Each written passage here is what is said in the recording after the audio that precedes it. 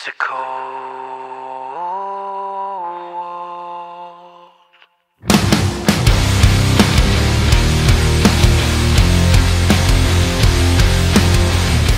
Hey, this is Sebastian for the Metal Gods Meltdown, and I'm joined by... This is Jeff from pist.on. It's great to be chatting to you. It's been 20 years since the last album. Cold World gets released at the end of July. How excited are you guys? And impatient, even. Yeah, it's been a long road. Everybody's excited that it's finally going to get to be heard by people. So we're excited. It's absolutely excellent. I really love Ruin Your Day. That's my favourite track today. Which one would you say is yours?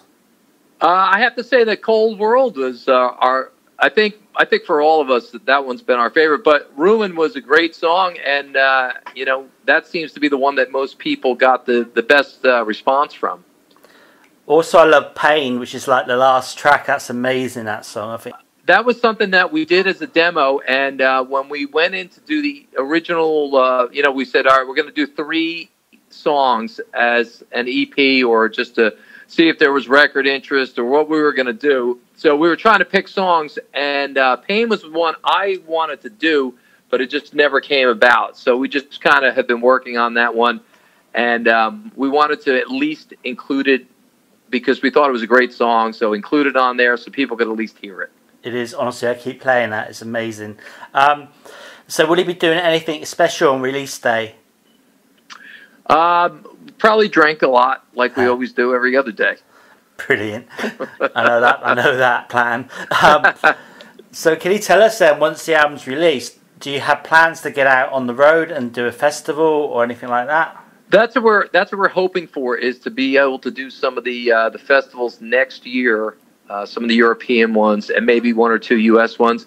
We're certainly not opposed to doing some touring, some dates. We would love to. It's just a matter of if there's interest and people want to see us, then we're more than happy to play. Because, of course, you joined the band a bit later on, didn't you? Can you remember your first ever appearance with pist.on and how it felt?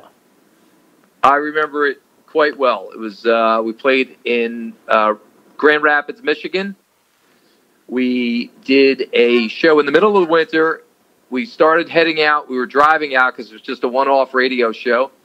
We drove halfway there. We got snowed out, and we couldn't go any further, so they rescheduled the show.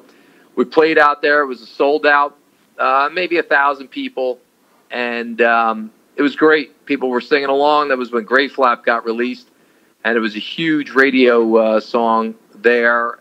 And it was an awesome show, and that was the first show I played. Brilliant. So sort of similar question. What's been the most memorable concert you've played with pist.on then? Probably the Bazaar Festival back in late 90s. We did that with Rammstein and Korn and Manson. That was when we were out on the Manson tour. We had a great, it was great. It was a huge show. It was probably 15,000 people there. So that one really was good.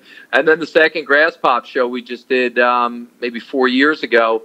They had invited us back, and that was another great show. Probably 5,000-6,000 people, and it was really, we got a great welcome, and people were there for us to see us. That was really nice. Did you get much chance to kick back with Marilyn Manson then on that tour? We spent a lot of time with those guys. They are kind of on a different different wavelength than us. We were big drinkers. Those guys were doing everything but drinking, and it was definitely a different. That was Manson's, at his height. So those guys were definitely. But we were out with them for about 7 weeks, and then we were doing the Queensryche tour in America for about 8 weeks in between, back and forth. And Queensryche guys were as good as it got. Really great guys. Brilliant. With Queensryche, was that when Jeff Tate was still in the band? Was that after he'd left? Yeah, that was still, DeGarmo was still in the band. That was the real, the full Queensryche lineup.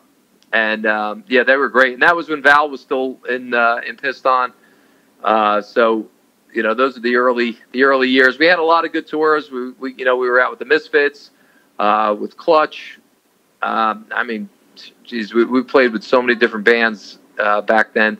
you know, because we were in full rotation, and then we were playing over here in Europe with a bunch of different bands here as well. So it was great, and we were doing a lot of Metal Hammer, a lot of Kerrang stuff, plus European press. So we were doing a lot of shows, a lot of the festivals.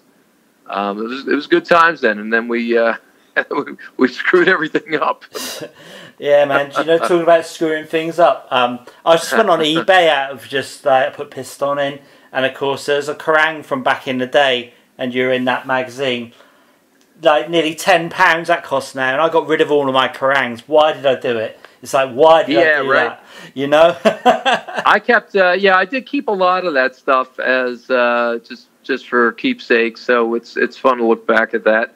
Kept the posters and things, but we had every opportunity to make it. It was just a lot of it too in the States. So much when we had gotten signed to Atlantic back then, they weren't really sure like what to do with us because rock radio was not doing well here, and hard rock was not.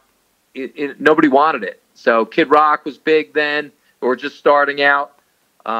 Matchbox 20 had just gotten signed at the same time as us, so it was a totally different time. So I think we were a couple of years either ahead of our time or a couple of years behind when we should have been, and I think it would have really taken off. Yeah, totally. I can agree more. I can actually remember that bloody Kerrang issue that you were in as well. I remember buying it, and it's so annoying. I used to have them all.